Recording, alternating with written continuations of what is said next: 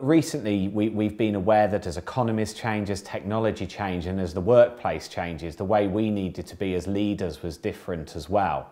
Earlier this year, we launched 5 new leadership skills across our business, and naturally our leaders were keen to see how they measured up against those new leadership skills. So when we set out to design our new system, we were really keen that it was simple, it was easy to use, and that people just got it. So it needed to look and feel like our existing leadership material and feel like part of Tesco, which is why the bespoke approach was so important to us. So our 360-degree feedback system is aimed at all manager, director and business leader colleagues in stores, distribution and the office across our 12 countries.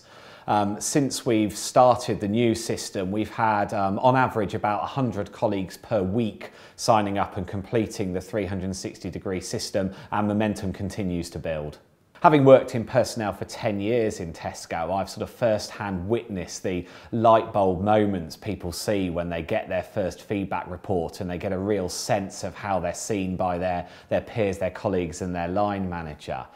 The anecdotal feedback we've heard since rolling out the new system has been sort of overwhelmingly positive, and people have shared with us how, you know, it's become a real foundation to them building a brilliant personal development plan that really helps them think about their leadership in the current business context. In terms of our partnership with ETS, if I talked about what sort of really set them apart, I'd probably use 3 of our leadership skills. So the first would be responsiveness. So where we have needed to change something at very short notice, for example, the rating scale, actually ETS have been incredibly responsive and helped us turn that around really quickly. I'd use the leadership skill of innovation, so partnering with us to come up with truly simple, innovative solutions to a problem.